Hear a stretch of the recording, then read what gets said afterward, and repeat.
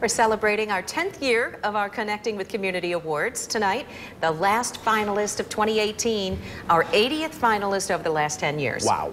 Eva Ageta-Cooper has this story tonight. A steel company and youth at risk.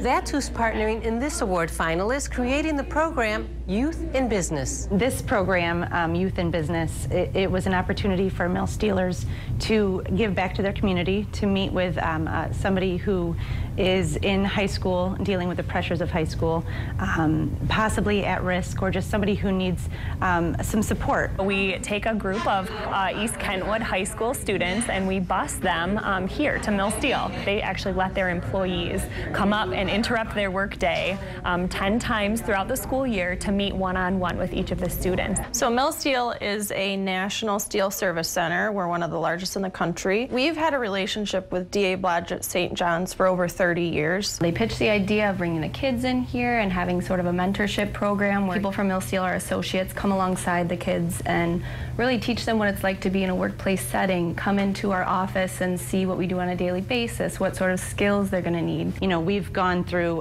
finances, and we've gone through how do you get a job, and looking at resumes, and we've done some healthy relationships. The mentors here are very nice.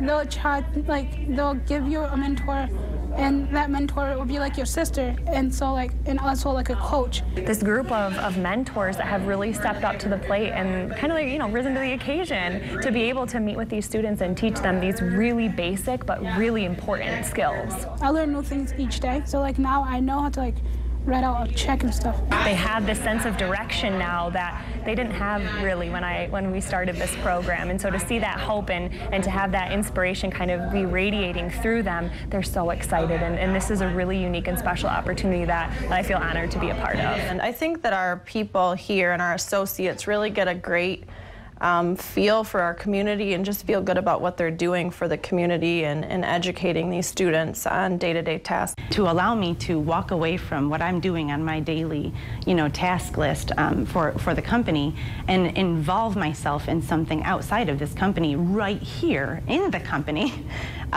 it's just such a gift that we've been given. You'll feel more comfortable each time that you come here. At first, when I came here, I was very scared. I used to sit at the back, and now I'm over here at the front and always shouting out answers, and it's crazy. I'm Eva Ageta-Cooper, Connecting with Community.